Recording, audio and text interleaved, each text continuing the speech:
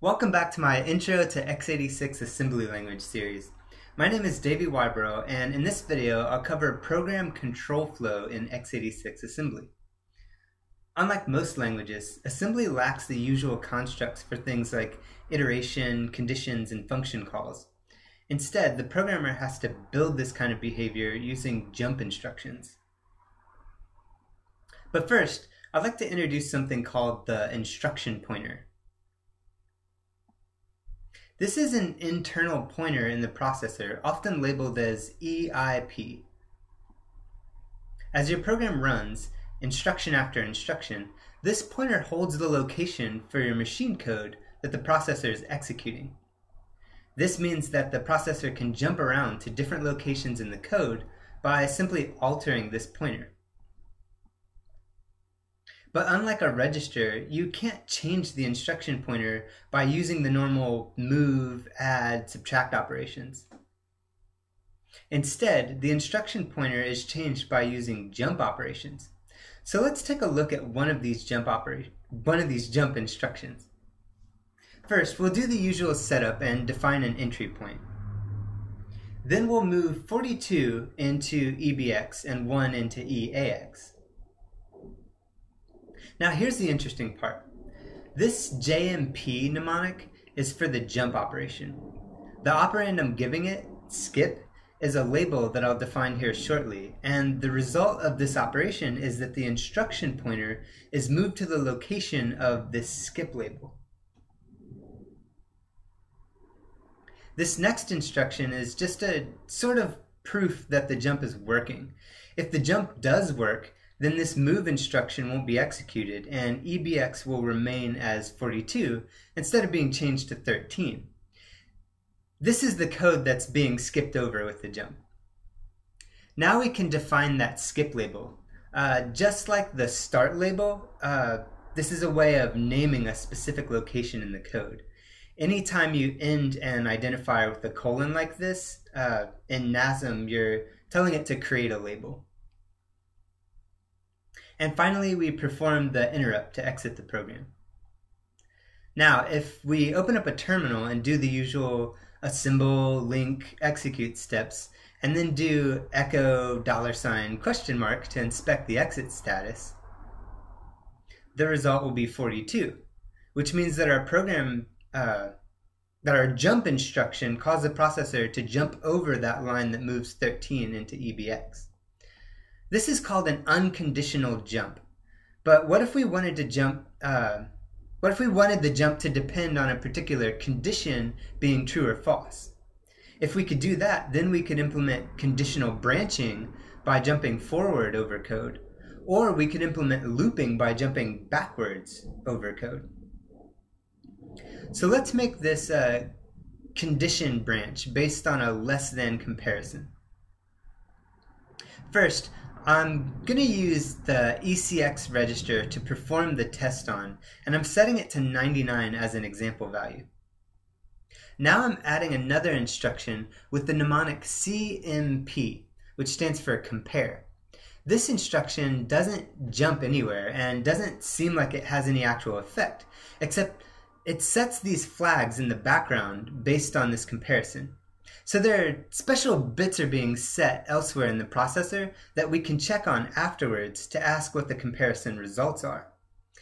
And by this I mean that we can check if ECX was less than, greater than, or equal to the right-hand operand, which is 100 in this case. Now I'm changing that JMP operation to a JL operation. This means jump if less than. The jump will only happen if the previous comparison had a less than result. Otherwise, it'll move right down to the next line and keep executing as though the jump instruction weren't there. But since we set ECX to be 99, and the comparison is checking if ECX is less than 100, it will jump right over the assignment of 13 to EBX, which means our program will have an exit status of 42.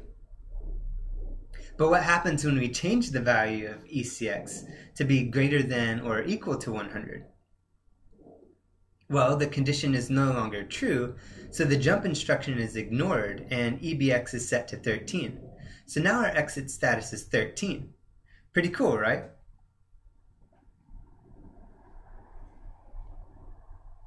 Here are some of the common conditional jumps we can make in addition to the JL instruction. There are a few others, but they're more for dealing with special cases, so I'm glossing over those for now.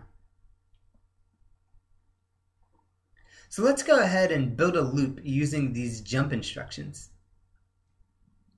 To show that it works, this loop will compute 2 to the ECX power by looping ECX number of times and doubling another register each iteration. So here's the standard entry point setup. And I'm going to keep the result in EBX since that's the register that'll end up being the exit status for the program. By the way, don't ever use the exit status for returning a useful result like I've been doing in this series. I'm only doing that because it's the easiest way to show you that these programs are actually generating a correct result. But you should be returning 0 in the exit status unless there was an error, and you can output any actual results to standard out or something. Anyway, I'm storing the iteration count in ECX. So right now, with it set to 4, we'll be computing 2 to the 4th power because it'll be doubling EBX, which starts at 1 4 times. And here's the start of the loop. It's just a label that I've creatively named label. This allows us to jump back to this point here in a while. The first thing I'm doing inside the loop is doubling EBX by adding it to itself. Now here's a new instruction for you. DEC is the mnemonic for decrement, which means to subtract 1 from. You could do this as a subtract operation, but decrement is more efficient. There's also an I in C if you wanted to increment a register or add 1 to it. Now I'm comparing ECX with 0. Then we can do a conditional jump. So if that previous compare was greater than, meaning that ECX is greater than 0, then this jump will move the instruction pointer back to label. And since ECX is being decremented each iteration, it'll eventually reach 0 and the jump won't happen, so the loop will end. Finally, I'll set EAX to 1 so we can make a system exit call and then perform the interrupt to end the program. And now we can build and execute the program like we've done in previous examples. And the result is 16 because 2 to the 4th power is 16. If we change that 4 to a 6, we get 64 because 2 to the 6th power is 64. So that's it for this video. We're almost to the point of implementing functions, but in order to do that, we have to learn more about the stack first. So that's what I'll cover in the next video. But until then, bye!